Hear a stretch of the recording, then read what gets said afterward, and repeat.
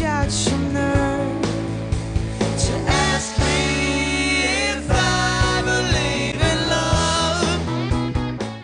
I'm Nikki Mohi with South Florida Insider, and right now I'm interviewing the Jeffries Band. Say hello, guys. Hello, guys. All right. Recently, this band is a local for Fort Lauderdale band. We have broken out, haven't we? I've seen, last night we were on Deco Drive. Yeah. You guys have just recently sent out a music video and a brand new album, Tell Me Secrets. And I want to know, with all this recent upstart and everything that's going on for you guys, how are you guys feeling motivated for the future? Very, very motivated. I think the key is not to get complacent after something big happens. So we soaked it in. We released an album. We had a great music video release. Everything is going great. And the idea is not to get lazy and just kind of keep going, playing shows and tweeting. You guys are going to be opening for Sister Hazel soon, correct? July 4th. July 4th. America's Day. Woo! You're a grand old flag, you're a high-flying flag. Awesome. So we, a lot of us, you're a lot of your big fans. We found out last night that you guys are going to be moving to New York soon. Yeah. Can you guys talk about that a little bit?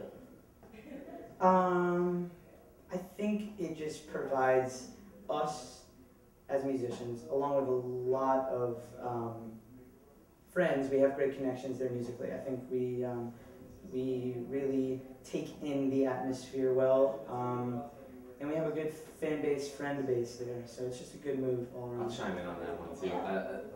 One of my reasons for liking New York a lot, especially for a band, is that most of the bands up there, it seems like they don't answer to anyone else except for themselves and who they respect. So it's these bands, they're not trying to get, I gotta look good for this record deal, I gotta do this. No, Yeah. they're just, I want to play the best. It's music funny I can because play. like there's so many people there, yet there's such a nice individuality to every thing. You know, every band has their own thing. Like Jimmy was saying, right, Eric? Yeah.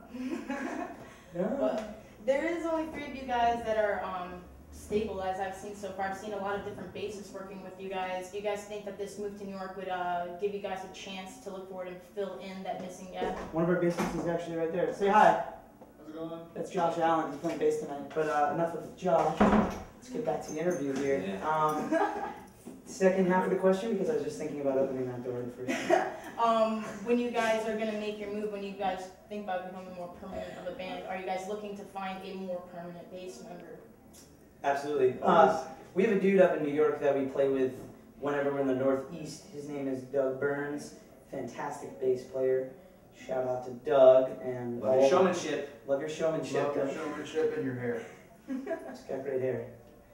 Yeah, speaking of hair, I remember when you guys, maybe like a year or 2 ago, your hair was backwards. Jake, you had a lot of hair. Jimmy, you had yours cut down real short. What's going on with that, guys? We planned it. We like to plan alternate haircuts. Yes, exactly. Or we don't get our haircuts at the same time. No, they planned it out. Oh, yeah, we plan things. Yeah. All right. Well, I guess something that's been big for me is that I've known you, Jacob, for maybe 20 years now. We've gone to kindergarten together. Yeah. That's a true story. Wow. And, It's been a while. But I think it's really cool that it's really funny because I think you and one other girl in our kindergarten class used to sing to the entire music class.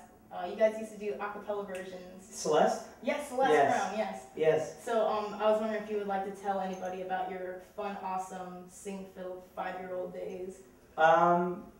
Well, I can answer that one for you. no, it's just, you do, I do what I love for a living. Playing music is something I love, and it's something I've always loved, and I never questioned the love I had for it, even when I was 5, 6, 7, 8, 9, 10, and I really didn't have a problem getting up in front of people. Yeah, those were the good old days of singing. We made up a song called Dreams, Dreams, Dreams, about when we grow up kind of song. It's like, you're the first lady president of the United States. You must have had dreams, you must have had faith. Dreams, dreams, dreams, imagine your dreams. Dreams, dreams, dreams, imagine your dreams. Yeah. Sounds like Janet Jackson. We actually ripped a Janet Jackson melody. The Janet phase. It was Janet. That was my Janet phase. Kindergarten Janet phase. That was a big Janet. That was when my parents questioned a lot. Like, are you supposed to like the Beatles? I want Janet. I want Janet.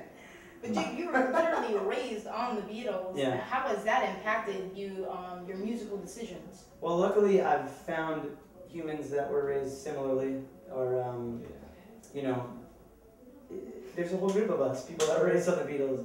We're opening for Eric Hutchinson tonight, who I know is a huge Beatles fan. I mean, people all over the world respect the greatest band. Bass player was singing songs from That Thing You Do, so another similarity right there. What? So you guys have started out so locally. You guys are seemingly taking this. He hates That Thing You Do. Okay, sorry, I didn't mean to bring it up. Sorry.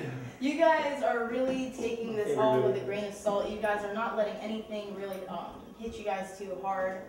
You forget to turn off cell phones during interviews. It's doggy. Damn. It's totally fine. Sorry, my bad. Edit that out. We'll see about that. But like, I would like to know definitely with everything that you guys have going on. I'm not gonna ask you guys where you guys see yourselves in 5 years, where you see yourselves in the future. But how do you guys see yourselves right now? How are you holding on to the momentum? Oh, that's cool. I know. I know. It's definitely Good at what becoming. we do. It's definitely becoming more and more of a half day job, half life kind of thing, and balancing business with pleasure, because it's basically both, you know, and it's great.